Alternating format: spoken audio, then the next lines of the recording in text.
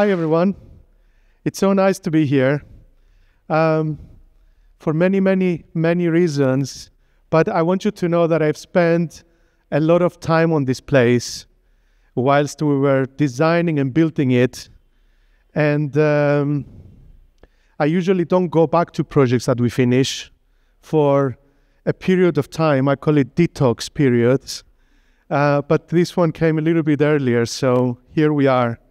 Today I want to ask you to join me on a journey, an extraordinary trajectory through time that weaves the historical, the architectural, and my own personal journey to perhaps explain how this project was conceived, what were the moments of desperation and inspiration, and what led us to this place, to this point in time that we call Eleftheria Square.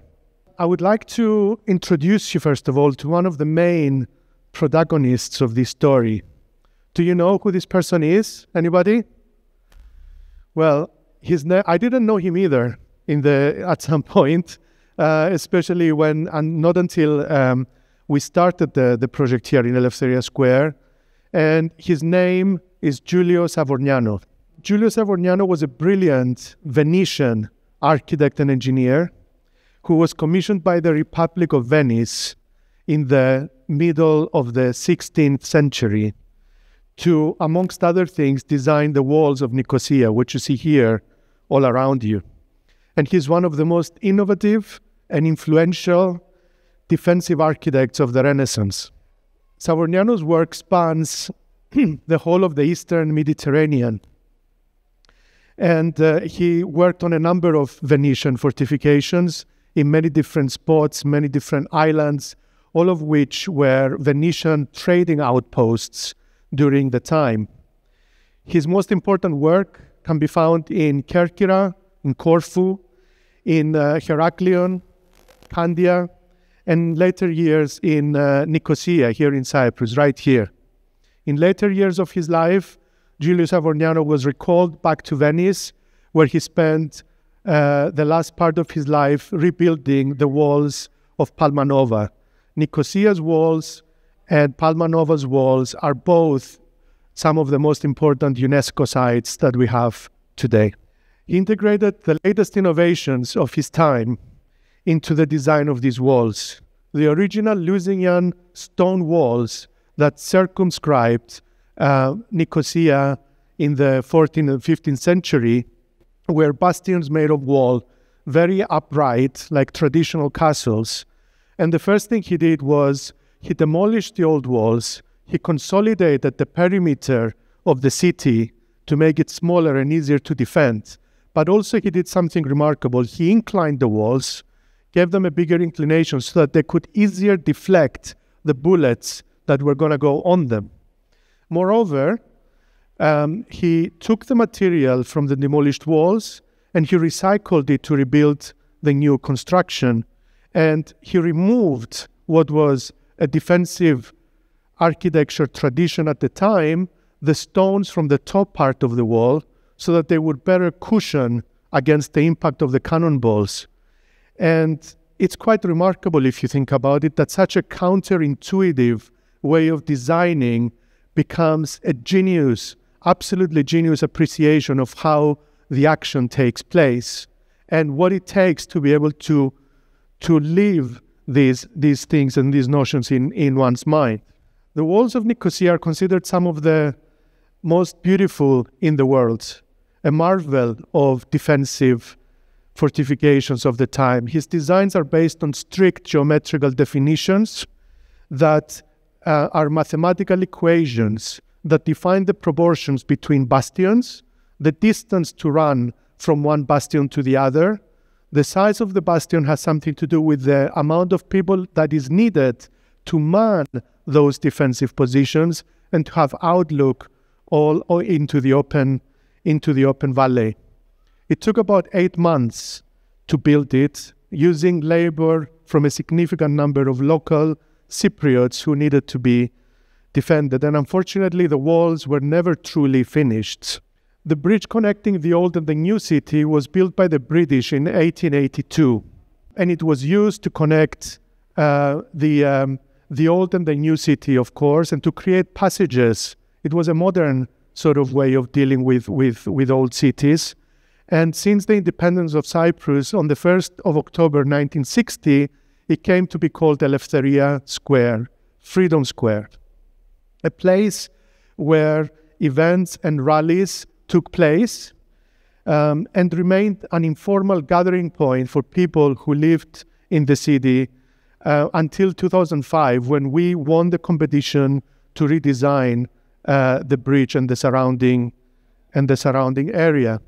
We started with an ambition to design a bridge as a suspended square that would respond to the urban conditions of this energetic but also chaotic, historic but also divided city. We wanted to make a landmark that would give definition to the city center. Our competition scheme intentions was to design a welcoming space of free flow and movement, a space of openness and connectivity, a welcoming space that would enhance the connection between the old and the new city, and that ended up exploding in the 20th century out of the old city walls. And we wanted to create vital connections between this mode and the surrounding street levels around it, bringing people into it, like today. The initial idea was to propose a floating bridge over the moat, to inflate this bridge, make it wider as a dish, to become a space of civic assembly. Architecture, can be a very powerful instrument for social and civic activation. The bridging square was inclined on one side to give a sense of kinesthesia as people would move on it, and oriented itself towards the old town hall to create a dialogue with it. It was a very theatrical space, and when we started working on it, I walked the site several times, and slowly I began to understand the majesty of this archaeology and what it stood for, and I understood and appreciated more and more its beauty. But I also understood that in our era, these monuments and these walls are not testaments of defensive prowess, but they are instead integrated parts of our culture. And as such, we had to see it. And that led me to think that something important was missing from our design initially. We started looking at the maps of the city, and it soon became clear that the so-called green line signified the historical evolution of this city has been violently interrupted. It pains me to see this city, the beautiful city of Nicosia, still being divided 50 years on. I wanted to make this project more than the stated competition aims. I wanted to make this an architecture of healing.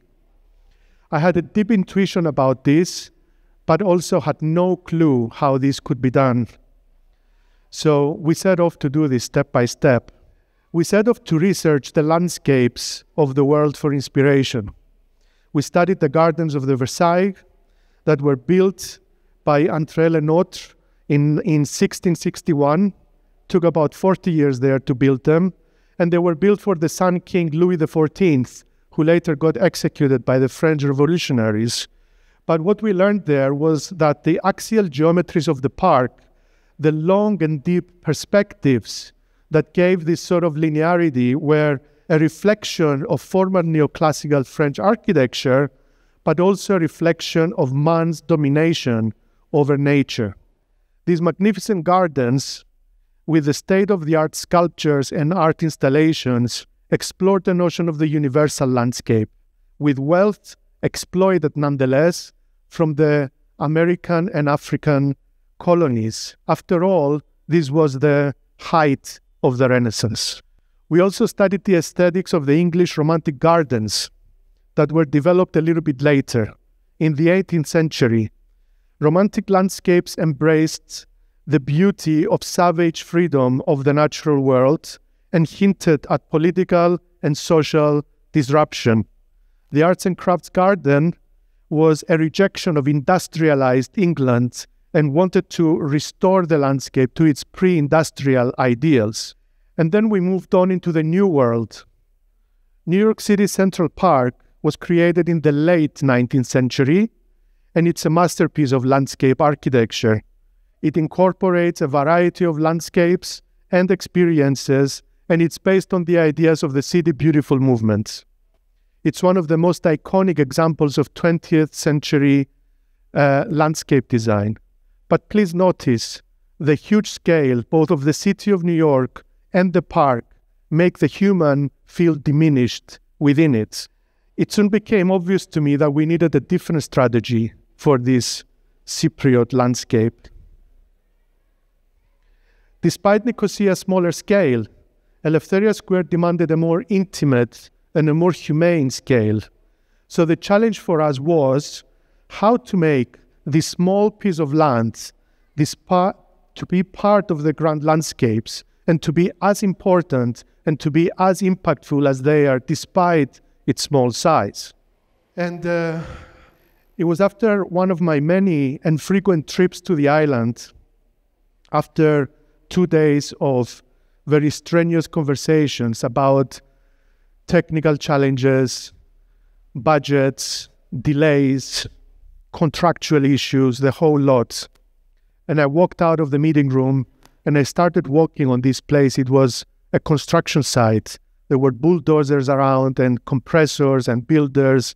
It's a chaos. It was a chaos. And I was trying to figure out where we were, what was going on. And it was in a similar season now. It was in the autumn. It was a day like today. And the gray clouds were flying over. And suddenly that first rain, that first drop fell into the ground. And you know what happens when the raindrop falls into the ground? This scent of the place begins to emerge. And suddenly that time stopped for me. And this splash of water, this smell that came out of this place exploded an infinite number of memories that I had deeply stored in me for all these years that I was working overseas, away from home. Childhood memories of a past distant but also close came rushing in my mind. First steps as kids, barely being aware of what was going on. My first kindergarten was in a trench, makeshift bomb shelter with a piece of corrugated metal on top of it. And I realized then that I was deeply connected with these people, with my family and my friends. And this was the moment when I realized what we had to do here. And then this idea of the Cypriot garden emerged. It started growing in me. The idea of the gardener as the carer of the garden. This interactive and symbiotic relationship became very meaningful. And as this idea grew, our mission began to change. We started looking deeper to find the cultural treasures of this historical land. In this process, we developed an affectionate relationship with the Cypriot landscape and its people. As its gardeners, we worked with the sun and the water, the landscape and the trees to create a model for a new Cypriot garden that you can see all around you. We researched traditional knitted patterns and medieval embroidery and visited villagers that do this for several centuries. And these people still live in the village of Lefkosia. And if you have a chance, you can go visit them. As memories re-emerged, the experience of the project started to become that of a homecoming. Coming back to the island and being reintroduced to my people, my tribe, was a tough and strange process. Almost an existential sense of knowing something intimately, but also feeling quite separate from it. It was an uncanny experience. These people who are often sensitive, sometimes a bit rude, sometimes distraught by life's problems, or simply just annoyed by the excessive heat, are in fact extremely resilient, friendly, and welcoming. There is something timeless and humane about these Cypriots that I found simply irresistible. Opening my heart and mind to these beautiful Cypriot characters was a real privilege. It was my homecoming. And coming back to this tribe, my tribe, the important lesson for me was to remember that we all belong to one tribe or another. And we all have our origins and backgrounds. And so I realized that instead of just thinking globally, we can consider how we can build a Cypriot garden as much as we can build a Maltese garden, a Beiruti garden, an English garden, a Muscovite garden. We can begin to trace these landscapes of people and cultures and languages and histories of the world. This is what we want to preserve. This is the richness of humankind. And we must become alerted to it to remind ourselves where we come from so that we can figure out where we're going. We studied endless compositions to find the one that felt right. My team and I wanted to develop something truly unique and meaningful. We wanted this composition to be a timeless representation of what we saw and what we experienced here. We spared no effort, and we gave it our all. And this was the scheme that felt right. It was a pattern made of geometrically opposite shapes, the stars and the leaves. And these shapes fit geometrically within the system of triangulations and had a complementary relationship with each other. We turned it into a gradient transition that went from one side of the moat to the other and seamlessly and harmoniously knitted this pattern together. At this point, we knew we had the project that we wanted to build. We interpreted these patterns into functional paving designs that work in harmony with the local climate. Each line becomes a breathing gap and a drainage that allows the rain to fall into the ground, nourishing the substrates. And then it allows the ground to breathe out, to dry. And as it dries quicker, it helps to preserve the soft stone of these walls from erosion. Each of these triangular territories was populated with a series of unique constellations of water features that serve to cool the microclimate and provide much-needed environmental comfort. And trees indigenous to the Cypriot biome, complemented with more exotic varieties and species, provided much-needed shade and also helped to dry the ground faster, minimizing the seeping of water and moisture into the walls. The overall composition of the Cypriot garden is both simple and complex. It highlights that each unique part making every element an indivisible part of the whole. We worked feverishly to develop this composition as a multi-layered synthesis of archaeology, ecology, landscape design, and engineering. The intuition I had since the beginning became now clear. This was an architecture of urban activism. It was an architecture of healing an injured territory and healing through a deep understanding of what sustainability for this place and these people means. The suspended bridge then turned into a canopy, shading the lower part of the square during the hot summer months, and its transversal openings often create a soft breeze of air that runs through it. This signifies the first opening, unifying the parts of the moat. The garden spread underneath the bridge, becoming the unifying element, and occasionally came up to the streets, inviting people in. We went further to encode the planar geometry of Eleftheria Square as a series of interconnected nodes, compasses of sorts, similar to the one that this man is standing on. Each node, we call them rosettes in Greek, signifies a moment in time, a milestone, and each moment opens up to a number of other potential milestones. This particular diagram I like very much because I'm an architect, but because of also what it means. The extraordinary timeline is a very special animation to me. It represents a passage through time, the time of now, the any now.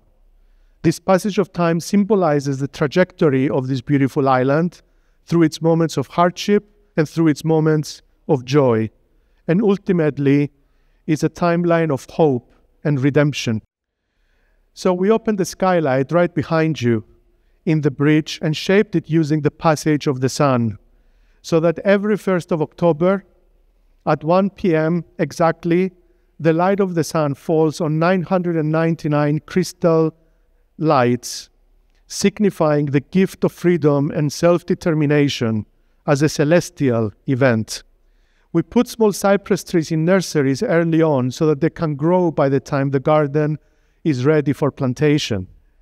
And what we started as a journey full of unknowns, full of challenges, step by step, by getting to know the people you knew very little about, the impossible became possible. The dream became the reality. And I discovered that on this beautiful part of the Eastern Mediterranean, it's filled with people who have something good to share. So with this project, we planted a seed that will grow in time. I always said that it's not us making the projects, it's the projects that make us. And this journey taught us that what we have started shall make us who we must become to find peace internally and externally. This project is not finished. It can never be finished. Eleftheria Square is a space of meetings and chance encounters, a space to meet someone you don't know, a space to see and observe someone with a different lifestyle than you. It's a space for dreamers, it's a space for realists, and it's a space for poets. A space of solace and a space of escape from the mundane. It's a space where we can essentially meet ourselves. So we must dedicate this project to the future generations. And looking at what we have achieved so far, I believe now stronger than ever that it is possible to reunify Cyprus. Perhaps we can take this mode of conflict, this graveyard, and transform it into a space of hope, and we can give it an afterlife and make it a space of peace. We saw this experience as a prayer, and a prayer that lasted for about 15 years altogether. We see this ring of light expand around the whole of this beautiful city as a free space to re-establish a connection between all the people of Cyprus. We wanted to transform this place of conflict into a place of culture, hope, redemption, and peace. And with this, to pay, perhaps, the debts of the past, so that we can move confidently into a future with a clean heart and a better and more positive future for all of us. Thank you very much.